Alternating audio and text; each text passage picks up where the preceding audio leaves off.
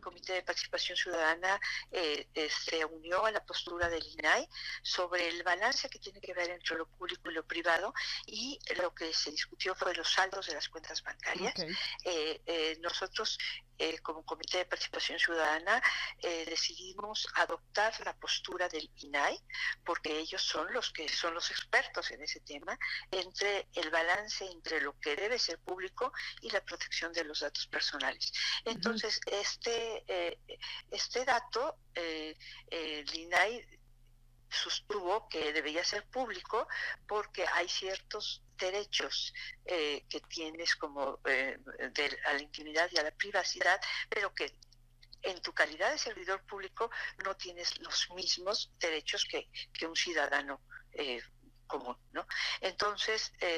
nosotros apoyábamos la postura de INAI, que los saldos de las cuentas bancarias deberían ser públicas, pero se votó en contra para que estos datos sean reservados y solo se publique el porcentaje de incremento o decremento que sufrieron durante el año. Oye, así quedó la votación. Rosa María, este tema, y se lo pregunto a lo mejor porque obviamente genera mucha polémica, y usted misma lo acaba de decir, que fue un tema que se discutió muchísimo, ¿no? El que estos datos se reserven y que no sean públicos,